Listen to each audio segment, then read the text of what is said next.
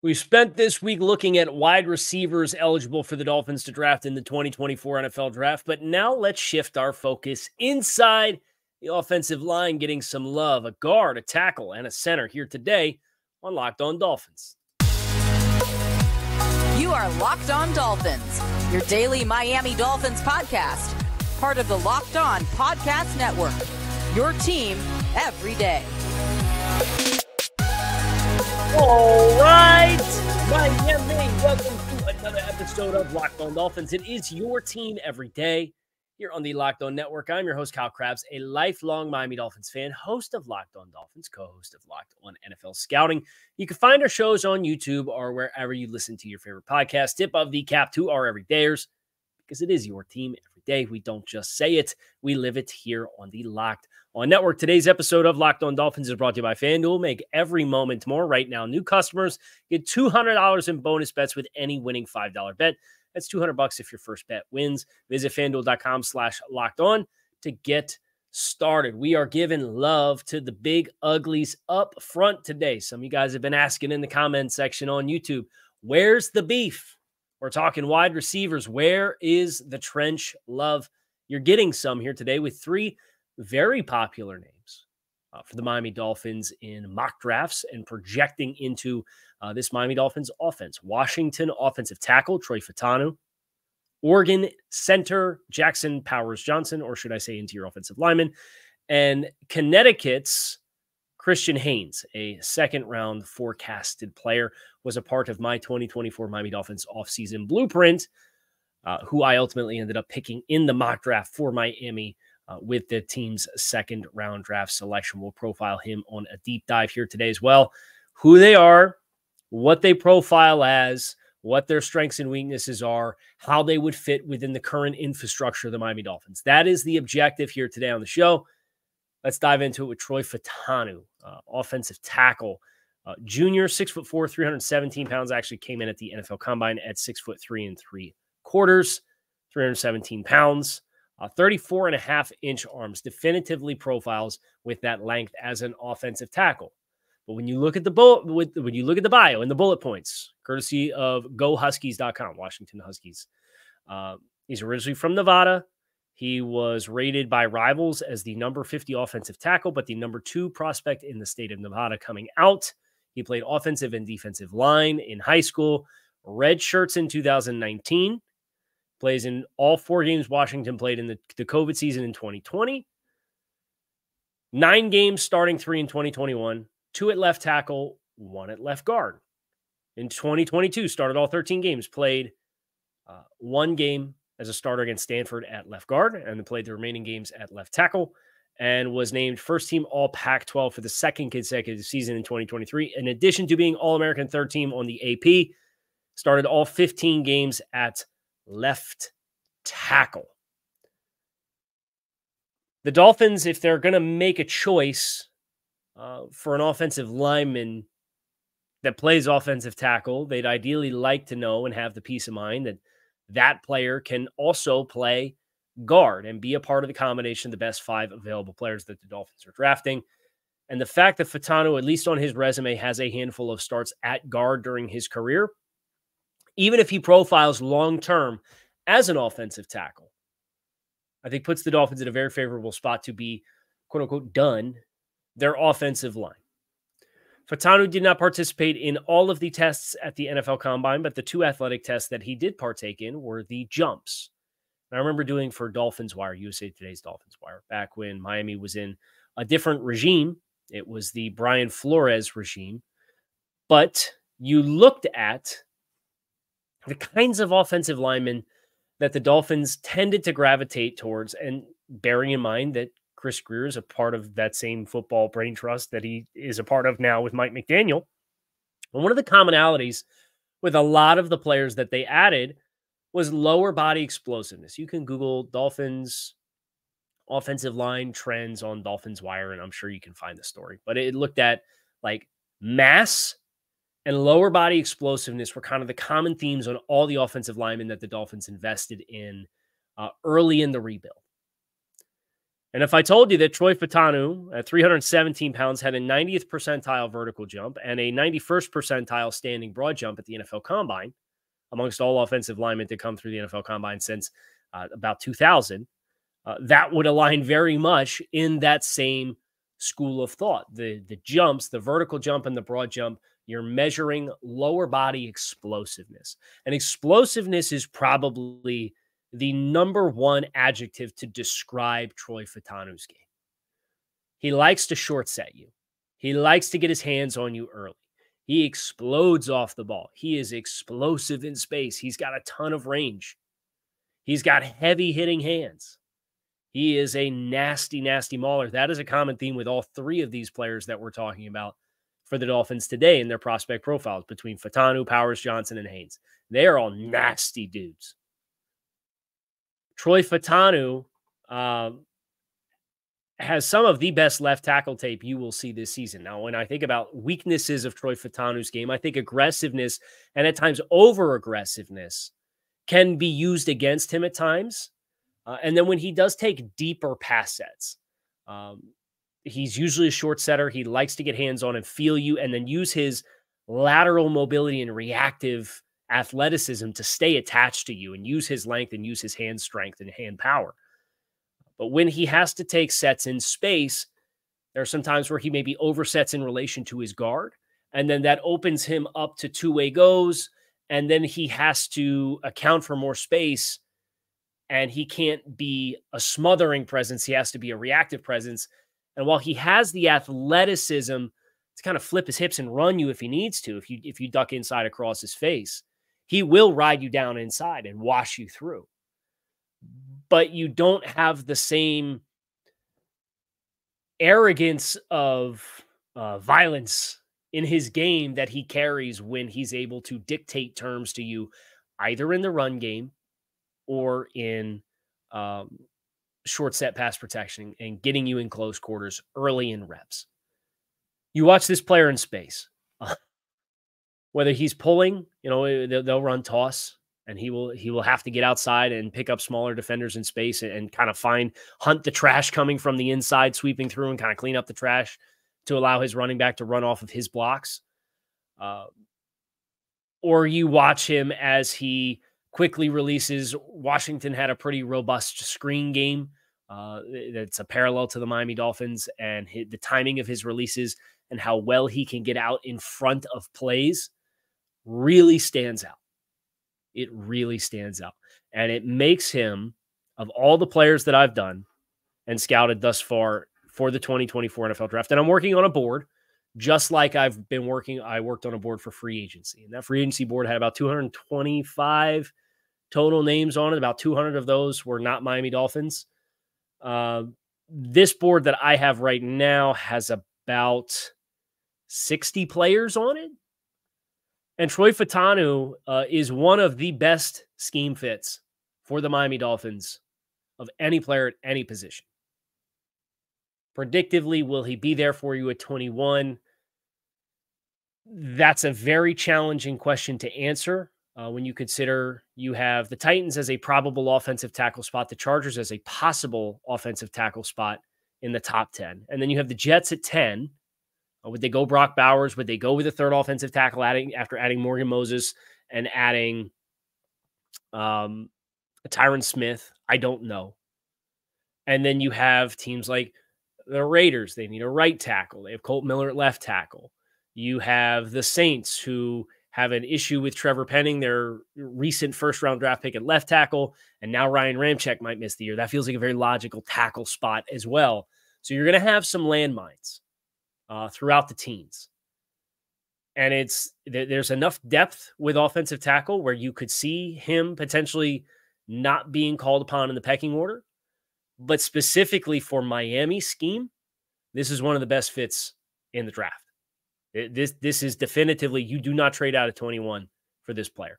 And this would be a player, depending on if you could get away with doing pick swaps to get it done or send a player, depending on who the player is, I consider moving up a few spots to get this guy if he got into your stratosphere. He is that good. He is that good. He is a bona fide slam dunk pick for the Dolphins. I am head over heels with Troy Fautanu's football game. That's the offensive tackle. And then obviously the conversation becomes he'd probably start for you at guard early. And then you would have a succession plan for Teron Armstead in place to transition away from that big money contract in 2025. You'd have a lot of peace of mind. You'd feel really good. You'd address a need now and a long-term need in a more valuable position. And it would fit the spending trends of the Dolphins. It's a pretty good deal. Him making it to you is going to be the hardest part of that decision. We're going to talk about Jackson Powers Johnson next, who has been a very popular and buzzy mock draft name for the Dolphins for quite some time. And we're going to dig into his game next here on this episode of Locked On Dolphins. Stick with us. Say goodbye to busted brackets because FanDuel is letting you bet on every game of the tourney, whether you're betting on a big upset or you're betting on a 1 seed. It's time to go dancing with America's #1 sportsbook. Right now, new customers get $200 in bonus bets if your first $5 bet wins. That's $200 that you can use on point spreads, money lines. You can even pick who is going to win it all. Just visit FanDuel.com/lockedon and bet on college hoops until they cut down the nets. Jackson Powers Johnson from the University of Oregon has reached a very dangerous stratosphere as it pertains to Miami Dolphins fans and the NFL draft this year, in my opinion, because he's been such a buzzy name for so long that there's going to be a collection, especially fans that want to see the offensive line addressed. There will be fans that if he happens to be on the board at pick number 21 and the Dolphins go in a different direction or trade out of the pick, there's fans that are going to be ticked. There's a lot of fans that are going to be really ticked off, which is why I'm glad that I had the opportunity to finally get around to doing the deep dive of Jackson Powers Johnson. I was familiar with his game. I familiarized myself with the prospects, but in doing prep for free agency and studying all of those NFL players, really doing deep dive players, watching 4 or 5 games on College Prospect, sitting down, being fully committed to who is this player, what are their strengths and weaknesses. Let me put together like my assessment of the player, my report of the player. That's really only started in the last 3 weeks for me. I'm totally fine with it. We'll do the crunch and we'll be totally ready for the NFL draft when it comes. But I kind of wish I'd done it sooner, especially after watching Jackson Powers Johnson. So Jackson Powers Johnson is a center from the University of Oregon. He was a consensus 4-star recruit, top 5 center nationally, according to 247 Sports, ESPN, 247 Composite, and Rivals. It was the top center out of Utah, originally from Utah. He played in 11 games as a true freshman, spending time on the offensive line before spending time at the Alamo Bowl on the defensive line. He played 126 snaps on offense, 50 on special teams, and 31 on defense. Pretty unique athletic profile there. Started at defensive tackle in the Alamo Bowl. Then 2022 comes, and he plays in 12 of Oregon's 13 games, made his first start on the offensive line at right guard against Utah. Played 400 offensive snaps, 350 snaps at right guard, 44 at center, 5 at right tackle, and 1 at left guard. So he's moved all over the offensive line. With the prospect of assembling an offensive line being finding the best combination of 5 players and having positional flexibility, it's nice to know that's in your chamber. 2023 comes. He is the first Duck and Pac-12 player to win the Remington Trophy as the nation's best center. 5th unanimous All-American in program history, earned first-team honors from the AFCA, Associated Press, FWAA, Sporting News, and Walter Camp, starting all 13 games for the season at center, opted out of the Fiesta Bowl to get ready for the NFL draft. So, a highly decorated player this season. He came into the NFL Combine at 6'3", 328 pounds. He was a standout performer through the first 2 days of the Reese's Senior Bowl for his work in one-on-ones in an environment that we consistently talk about at All-Star game time of year. It's difficult to stand out in the All-Star circuit as an offensive lineman just because those drills are not really geared towards you. And when I watch the tape on Jackson Powers Johnson, there's some things that do stand out that make him an appealing player for the Dolphins. With his size, He's very difficult to collapse. He has a strong anchor. He is a stout player at the point of attack. He is not easily moved, uprooted, or collapsed. For Miami, with Tua Tagovailoa and their need to have a certain level of stiffness to the pocket, specifically the interior of the pocket, Jackson Powers-Johnson makes a lot of sense.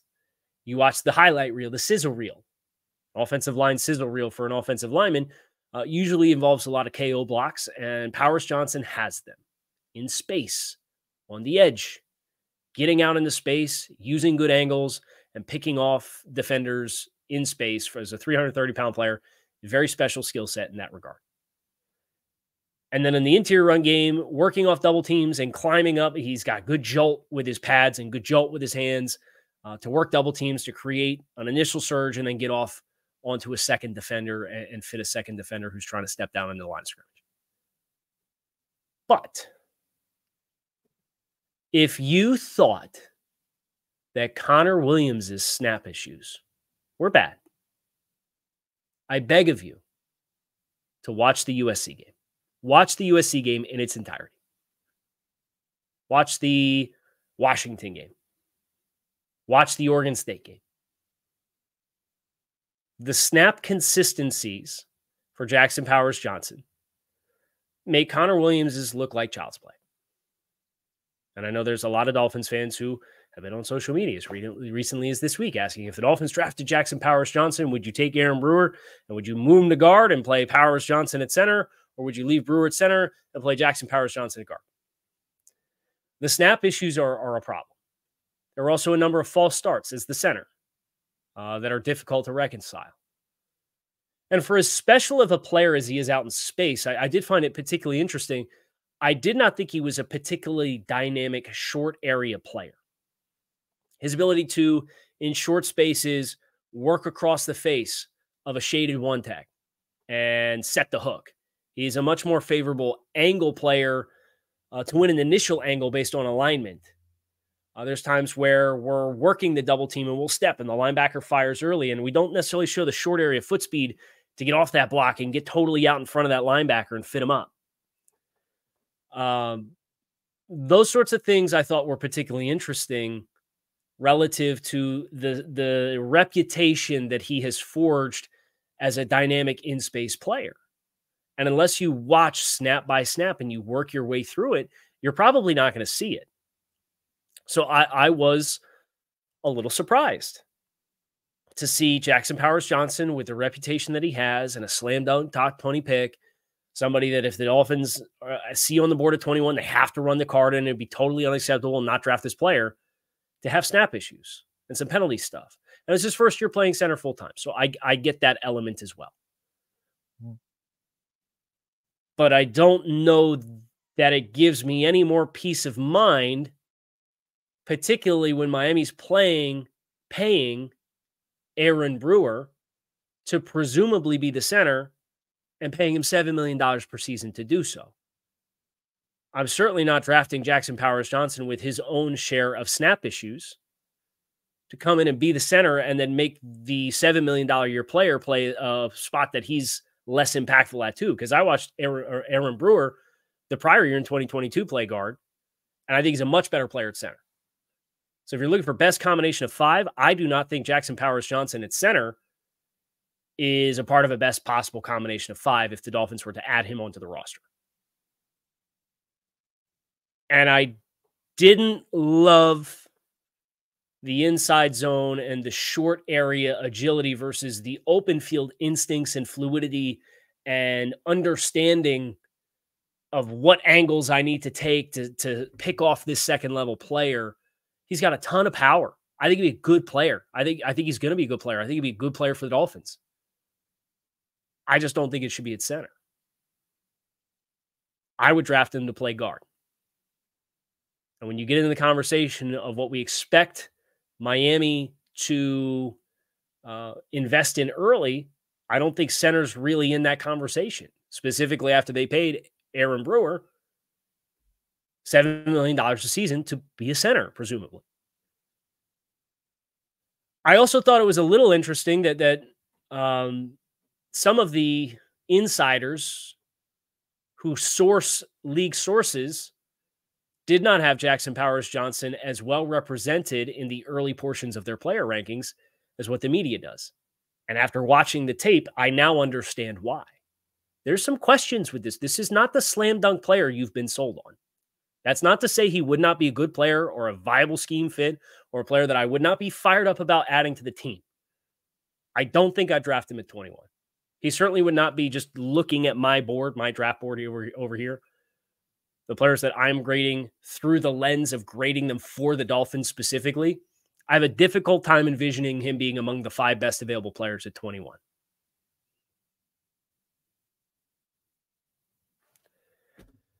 So that's Jackson Powers Johnson. We are going to talk Christian Haynes next here on this episode of Locked On Dolphins. Stick with us.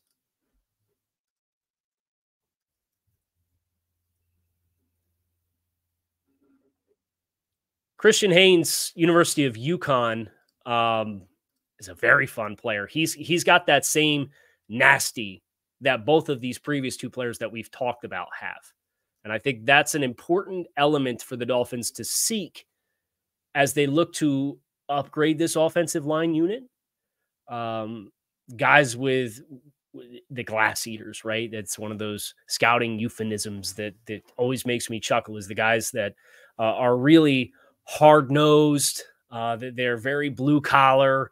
They finish plays. They take guys to the ground. They look for big shots. They punish pass rushers and punish jumpers.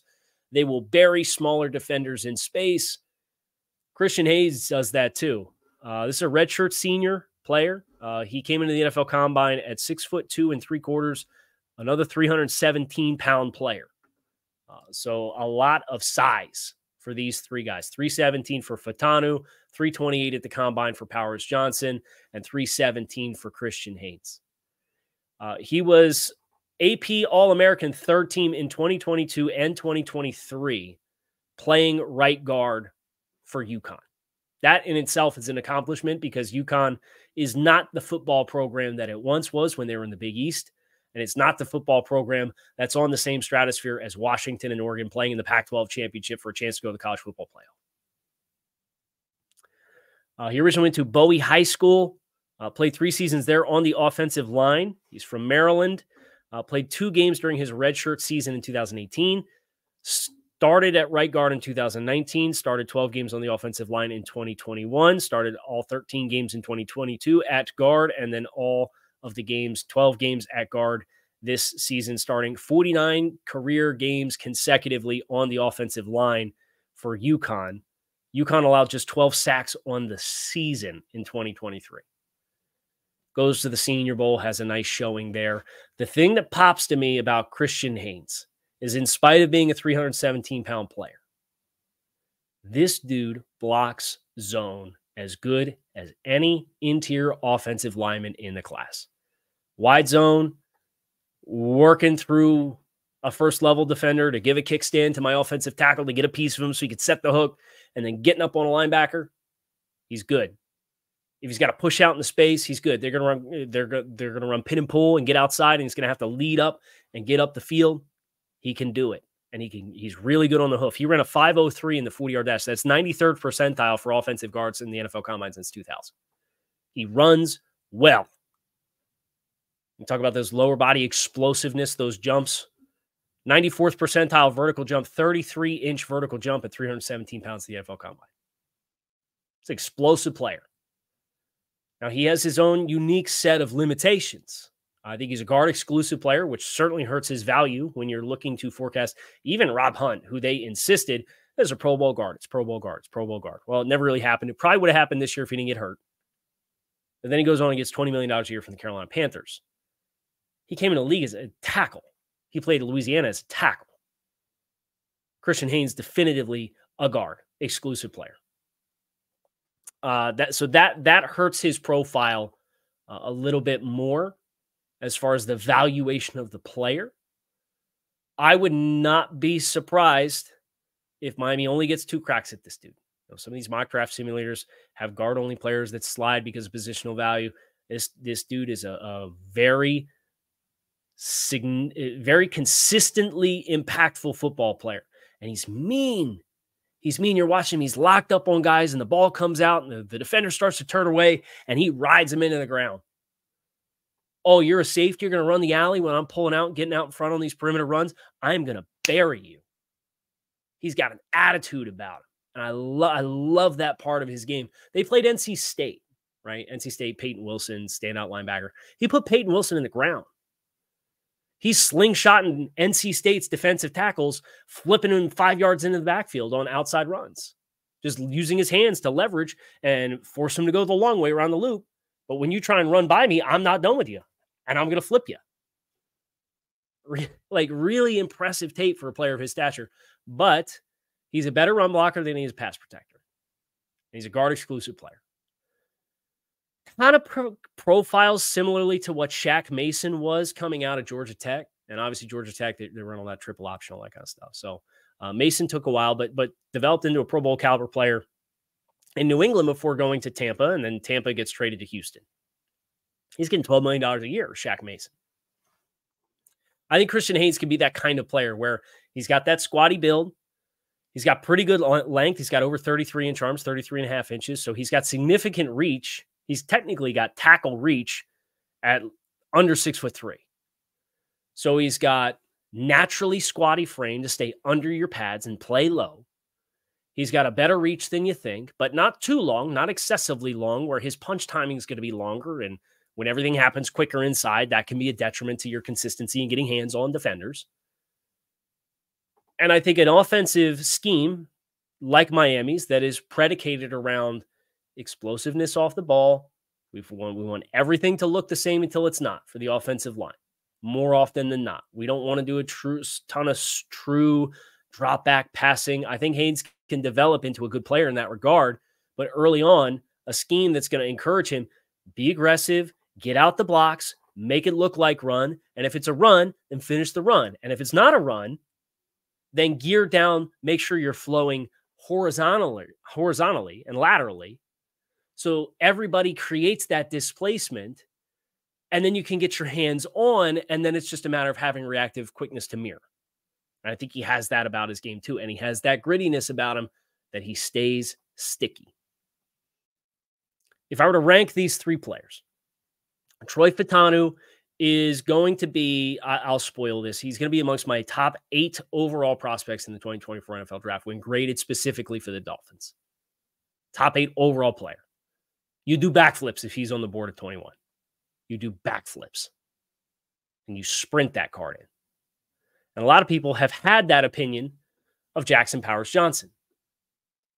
He'll be, I think, an adequate starter early in his career, particularly if he plays at guard.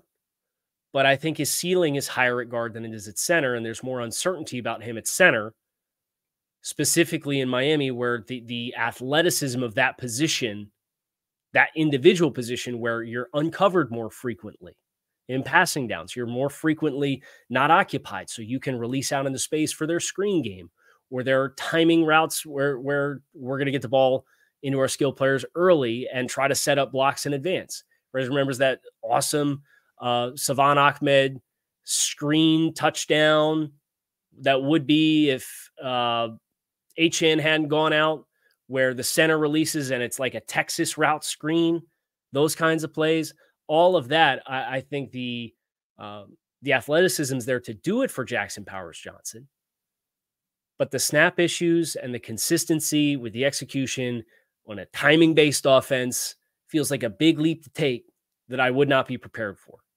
He's going to be a first-round player on my grading, but as a guard.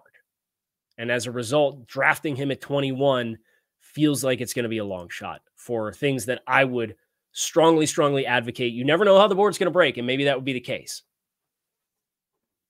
But for me, he's a guard.